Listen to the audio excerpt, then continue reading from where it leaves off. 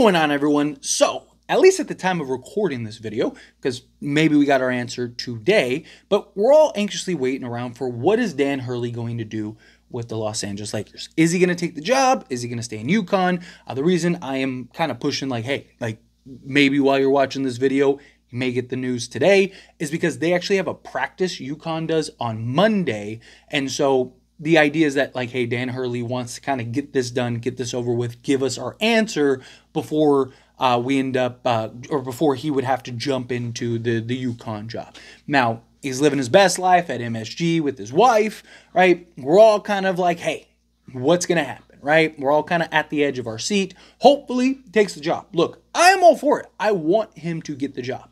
Now, there's a lot of talk that, like, hey, it's kind of unlikely, that it's kind of 50-50 right now. Rick Pitino, legendary head coach for college. I mean, he had stints in the NBA, but let's not go there. But he even talked about how he doesn't believe that Hurley's going to take the job because his family doesn't want to move to Los Angeles, that his family kind of wants to stay.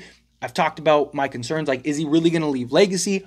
A lot of people keep harping on the money, right? Like, is he going to, he's not going to turn down $100 million. He's not going to turn down $100 million. Look, he's turned down more money before to go other places.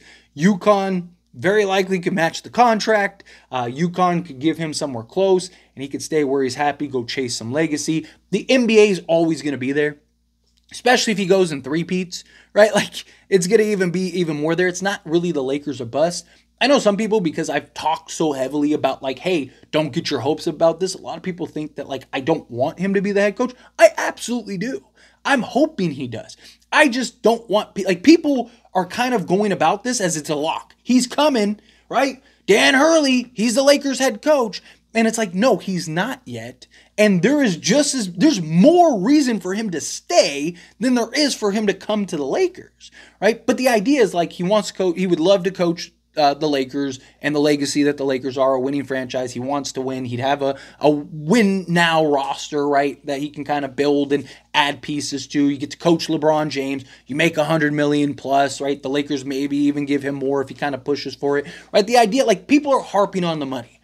And you got to understand, when you're making millions and millions of dollars, it's not, like, you want to be comfortable too. And again, UConn very well could go give him $8 million a year. And it's like, yeah, you're not making $10 million a year, but, like, hey, you get to chase legacy, you get to be here, you get to stay in Connecticut, right? You don't have to go to LA and how expensive it is there and taxes and all that stuff, right? There's a lot of things to be weighed here beyond that, right? So again, I want him to be the head coach. I'm all for it. But there's reports still coming out that JJ Redick is most likely going to be the head coach for a reason. Now, again, we got to be patient and see when it's all said and done. Hopefully it happens.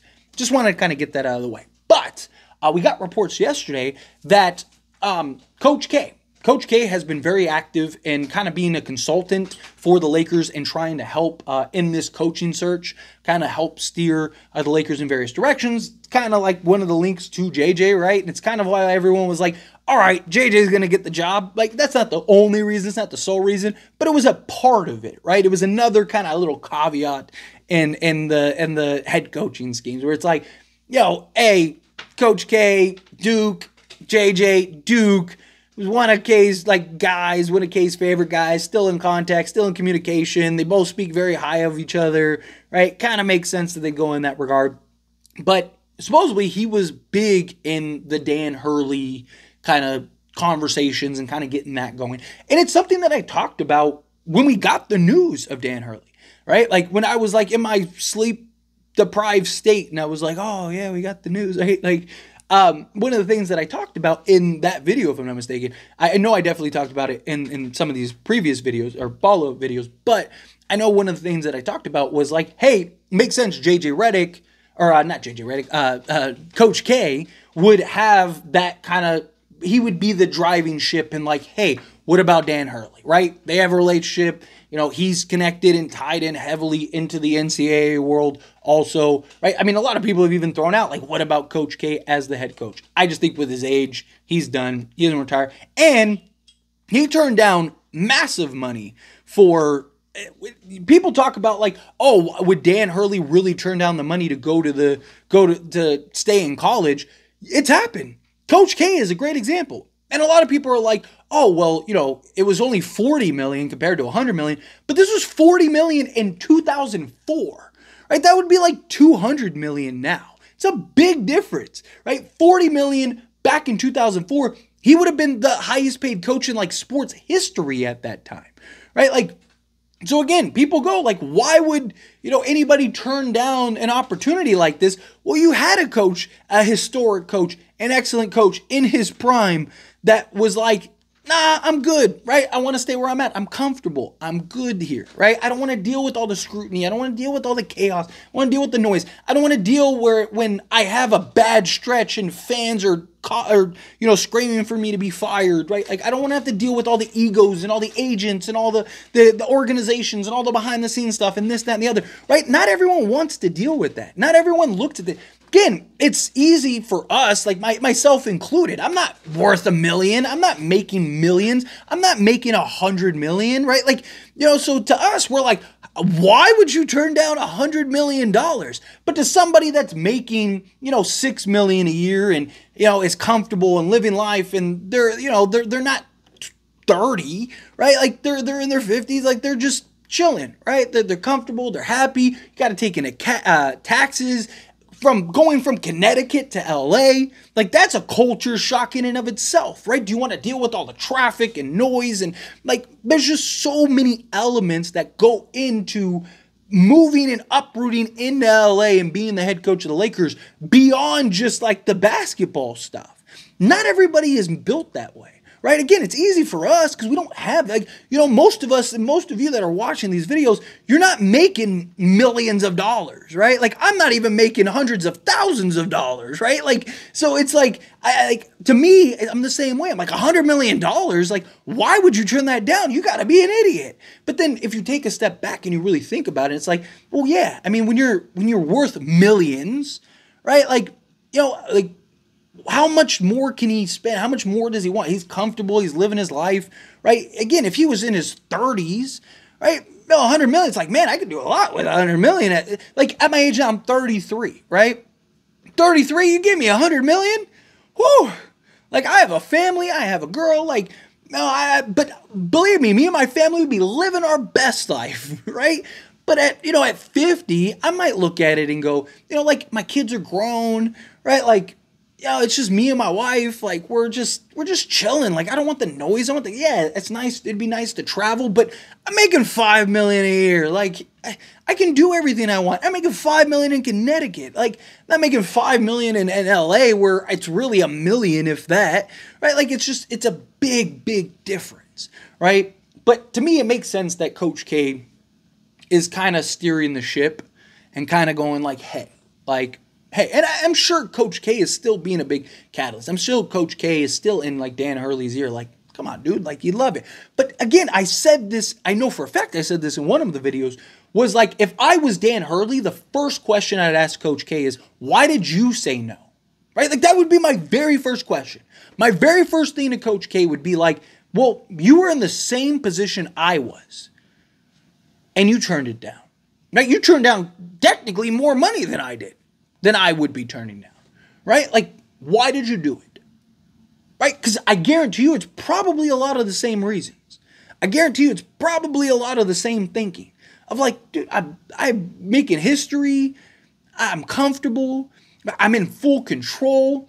I don't have to answer to anybody. Like, it's just, I don't have to uproot my life and go to LA and, my wife and all that. Like, it's just simpler. Right? Like sometimes, especially when you get to a certain age, simplicity is wonderful, right? Look, I'm not even 50, but I have an army of kids. I have a wife, right? I do YouTube. My life is hectic and crazy. I want simplicity. I love simplicity. And I'm sure many of you that are parents as well, that have crazy, chaotic lives, are all the same. Because if you have kids, you have a crazy, chaotic life, right? Like, all my kids are young, right? So, again, there's never a dull moment. So, I'm sure that I'm not the only one that's like, yeah, like simplicity and peace is like, you would probably give up $1 million for that in certain circumstances, right? Because it's just, again, it's a different world, right? He's comfortable. He's not a kid that's like, Yeah, I want to chase these. I want to chase like, and again, the NBA is always going to be there. That's the problem. Is that like, if it was only the Lakers, hey, this is your only chance to get in the NBA. If you say no to this, that's it. Your opportunity's gone. Maybe it'd sway things more. But he's looking at it as like, like, hey, I could go three-peat, cement my history, create my legacy, and then when I'm ready, go jump into the NBA. There's going to be other teams that want me, right? Like, especially because the Lakers are chasing after me. There's going to be another team that offers me $100 million, right? Like, that's kind of going right now for top coaches or what coaches want, right? Like, all these coaches' contracts keep getting more and more and more, and there's no salary cap for coaches, right? So they pay them whatever they want.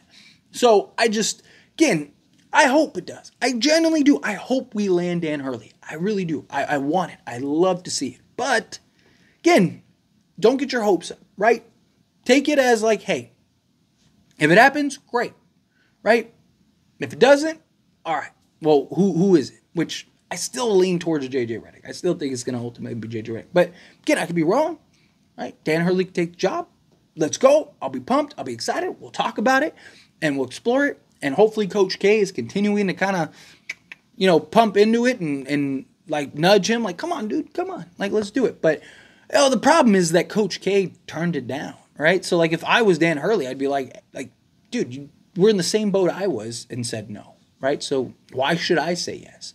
Right? So it might not be the best candidate to kind of like, hey, no, you should come to the Lakers, right?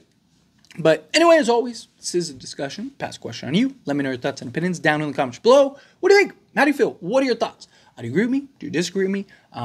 Do you want Dan Hurley? Do you not? Again, however you feel, whatever your thoughts are. Love to hear it. Let me know down in the comments below. That being said, if you haven't liked this video, hit that like button. Helps me a lot. So if you enjoy these types of videos, truly appreciate it. Not subscribe to the channel, hit that subscribe button. Turn on the bell notifications. Appreciate y'all. See you in the next one. Thank you.